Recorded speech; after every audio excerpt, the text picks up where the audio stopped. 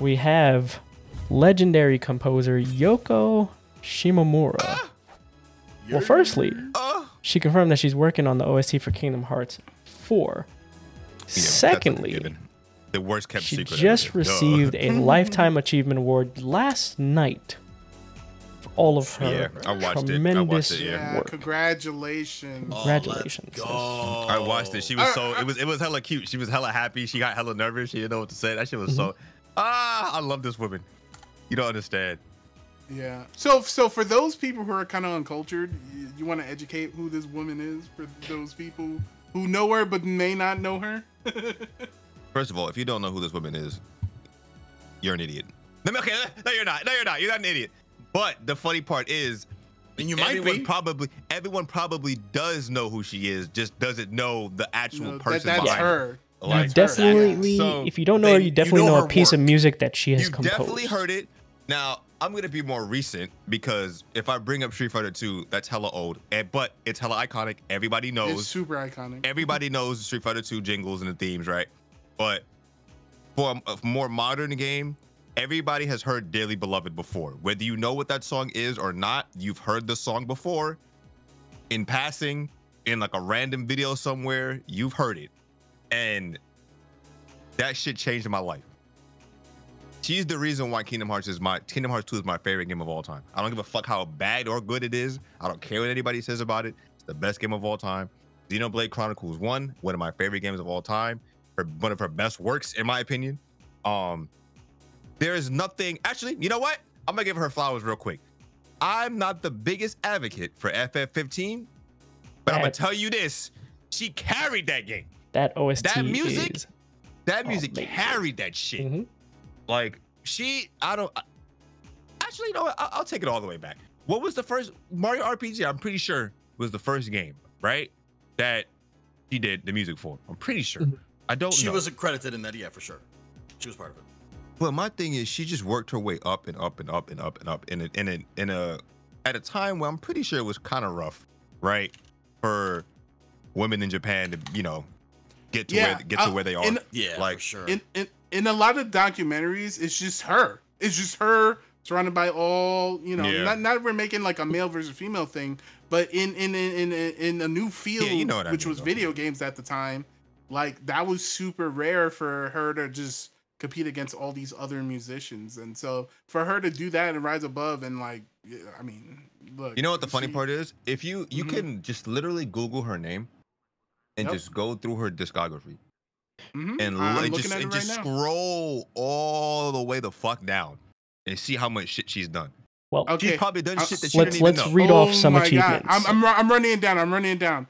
Okay, so well, we'll start with 1989. Final Fight, Codename Viper, Gargoyle's Quest, Adventures in Magic Kingdom, Japanese game Nemo, Street Fighter 2, obviously, of course, The King of Dragons, Block, Varth, Operation Thunderstorm, Breath of Fire, of course, the Punisher arcade game, Live Alive, Front Mission, Super Mario RPG. Listen, Mario and Luigi Superstar Saga. If there's one thing, I don't know if y'all played those games.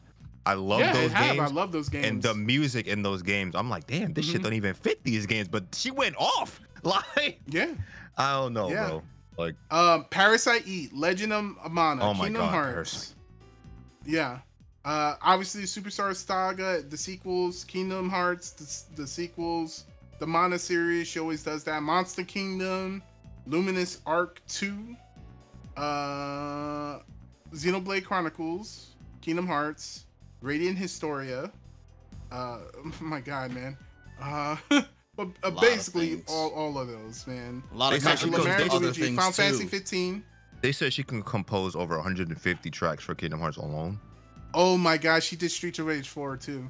Damn, I didn't know about that. Yeah, she did a few songs. She did a few arrangements of things. She did Shiva. For other games. She did Shiva. Fucking Smash Brothers Ultimate. She contributed a whole bunch of arrangements for classic songs in there. Street Fighter. A lot of those with like Street Fighter works are in the game. Street Fighter, Kingdom Hearts, Xenoblade, like Xenoblade. Of course. Worked on the latest iteration of Mario RPG. So her work, her hands are in a lot of works. The crazy thing is, right? it's just, oh man, like I'm looking at like a top 5 list of her best work. She did Phantasy Star Online. Yeah. Super Mario RPG, Front Mission, Legend of Mana, Parasite Eve, Final Fantasy 15, and Kingdom Hearts are top 2. And don't get me wrong, I love all her works, but those 2 games are like peak, right? Like you could just tell, seeing somebody evolve over the years is one of the like coolest things to watch, especially because I have a special attachment because I grew up playing the cello, right? I'm very heavily into stringed instruments, and that's what she does best. That is literally like that. If you hear, when you hear the strings, you're like, okay, this is probably Yoko. This is probably her. It's probably her work. When Kingdom Hearts boots up, like you can, like there was one Kingdom Hearts game I think that she didn't do the majority of the work on, and you instantly could tell the difference, and you instantly missed her shit. You were like, fuck, this don't feel right, bro. Like, where's the shit? Like, oh my god, dude. She has. Would you say that the moment you hear some strings playing, you're like, this gal's playing strings? Yeah. I mean, yeah. Like she heavily influenced my entire childhood. I literally was super passionate about the cello because of her music. Like I learned how to play a lot of the Kingdom Hearts music, like a lot of the shit that she's done. I've learned how to play. Like it's heavily inspired by her shit.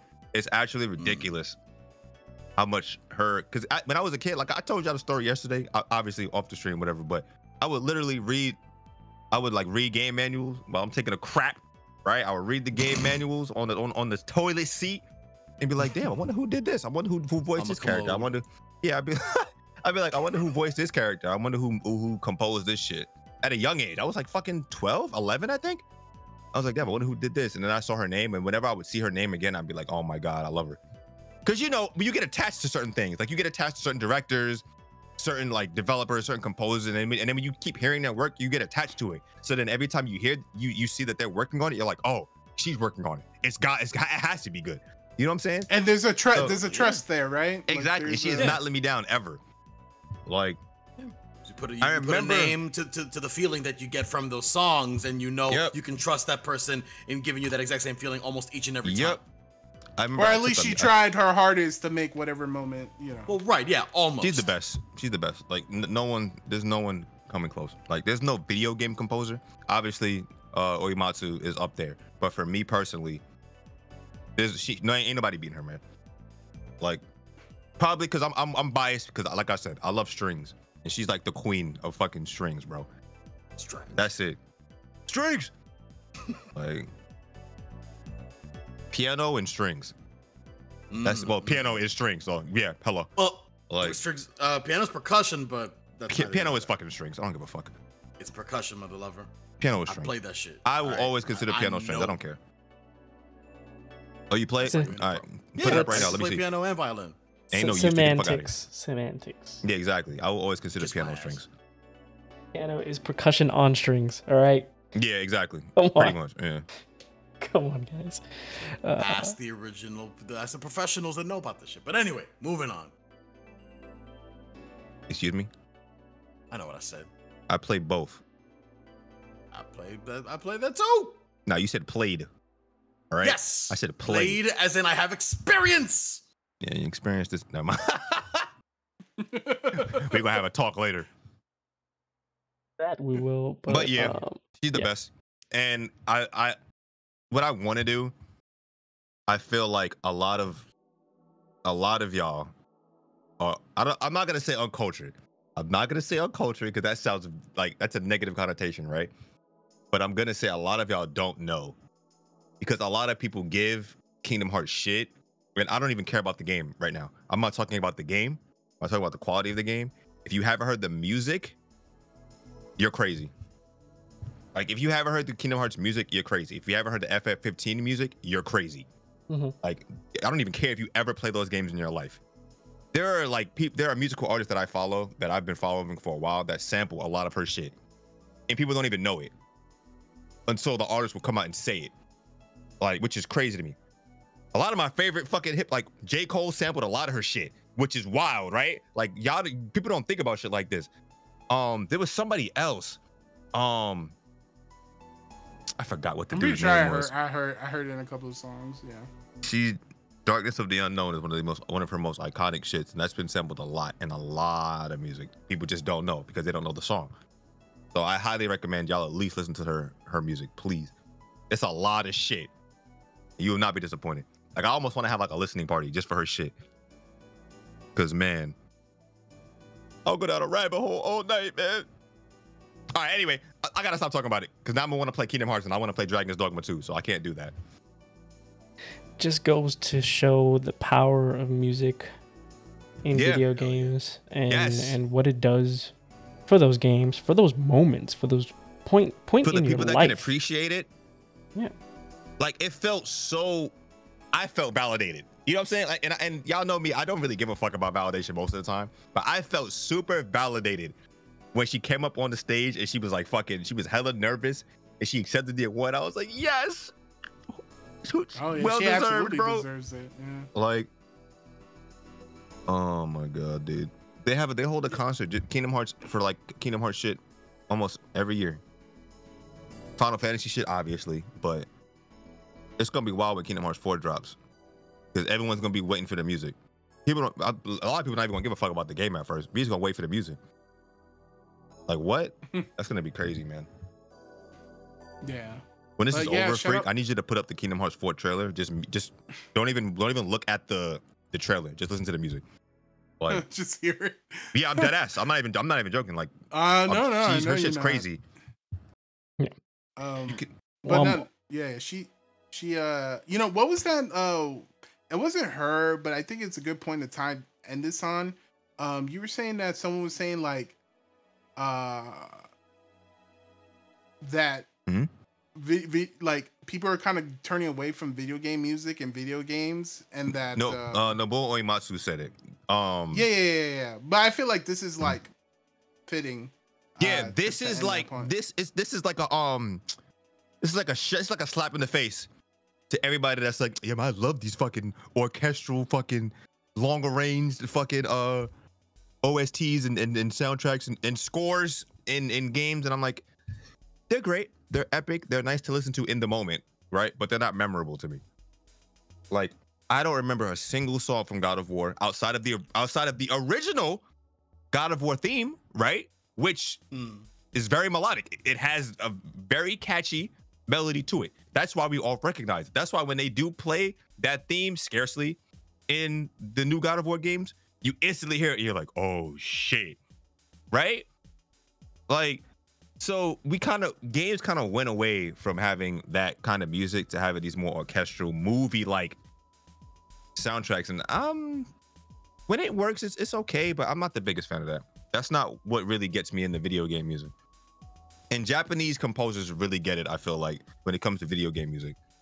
Obviously, anime music, duh. But I feel like they understand how to catch like emotion for specific scenes in every piece of work that they do. An epic fucking soundtrack is cool, but it doesn't make me feel anything. It feels kind of soulless to me. It's like you just do it just to make it, the whole purpose is to just make it sound epic, right? That's the only purpose. Not to invoke any type of emotion or anything out of people. It's just make it sound as epic as possible. That's it. Like, and that's not why I like music. And whereas before, like if you hear a theme from a certain video game, you know exactly what that moment is. You know why it's played. Like, you know the significance. You go back and you play because it takes you back. Do you know what the most iconic moment to me of all time is? And this is obviously going to age. It's going to age all of us. I don't care. But the most iconic song to me is when you walk into the Temple of Time in Ocarina of Time and you hear that shit, and then you go pick up the fucking master, you take the Master Sword out of the fucking thing, and then the music starts playing, and you turn into an adult, you're like, oh shit. Like, I'll never forget that. Every time I hear that song, that scene instantly pops into my head. Like, I don't know what kind of memory that's called. There's a specific term for it, but that's what music does for me. Music takes me senses, something. I'm not sure, but that's what music does for me. I don't know how everyone else feels about it, but if I hear a song that I heard when I was in like high school, I'll instantly remember the time and place where I would listen to that song most of the time, right? Listening to certain songs take me back to the specific moment where I was listening to it. Like, that's just what they do for me, which is why, you know, that's kind of why I appreciate game music more than I guess the majority of people, because it just reminds me of specific moments. there aren't many video game soundtracks that remind me of bad moments in my life. It's usually good shit. You know what I mean? Obviously, right. I have those songs that remind me of like, oh shit, I was going through a breakup or some shit like that at the moment. Obviously, everybody has those, right? But yeah, right. Most of the time, I'm thinking about shit, and it's a lot of positive memories that a lot of the music gives for me, especially Kingdom Hearts, obviously. But I don't know, man. Music is a huge part of my life. It always has been, and it's always going to be. So whenever composers get respect like that, I always love that. So shout outs to her, man. Yeah, congratulations. I had a weird crush on her when I was a kid. I don't give a fuck, bro. I mean, like, she was cute. She old now. No, I'm gonna say she old. She's not old, but yeah, I mean, she old. She get up there and it's like, oh man, whatever. Yeah. I love her. I mean, she still look healthy. One day I'll meet her. You know what I mean? That's good. Like, you know what I'm saying? Like, yeah. Hopefully I get to meet her one day. I just want her. There are some people who I just want to sit in a room with and just understand the creative process. Just observe and just yeah. Just be, I want to understand like her creative process. Be in the aura and be in the yeah. Because you gotta kind of think about the mindset, right, and the atmosphere you have to put yourself into to compose music, especially like the amount of music she's done, right? Because she's so consistent. Has she done anything bad? She hasn't done anything bad. I know a lot of composers that have had a lot of misses. I can't think of, and I've heard like a lot of her shit, the majority of her shit. I have an entire YouTube playlist of all her shit, and it's like she don't miss, bro. So I need to understand how she works. I'll meet her one day, hopefully. Like, just like I need to meet Yoshi P one day. Maybe I'll go to the next Fan Fest. I don't know. Yeah. I just want to understand. All right. Anyway, going off on a fucking. Anyway, I'm gonna cut him off because I told you we're gonna have to. I told you good luck trying to cut me off talking about her, bro. Oh, good. It's important for anybody listening now to understand that, you know, if there's any kind of piece of music that you have any kind of remote interest in or something that pulls up, don't be afraid to listen to it to expand your horizons and listen to it, because that's how you get into this. When you listen to video games, look up a song that you heard and you're like, oh man, that was a pretty cool song. Look into it. You'll learn, you'll develop, you'll look into the same artist, the composer. You'll look into their discography and you'll start to see some of the things they did. Oh, they did that. Oh, they did that. I really like that. I used to love that. And it just takes you down a rabbit hole, and it opens up this whole new horizon for you. I'm always down for a good listen, just like I hope you guys are down for a good listen for this podcast. Hit that like, hit that subscribe, make sure you check us out, keep listening every week, keep commenting, check us out on TikTok, iTunes, Spotify, all of the above, and make sure you hang out with us, because you just never know what you're going to hear here and what we're going to talk about. But make sure you hang out, and we'll check you guys out next week. All I'm going to say is, bro,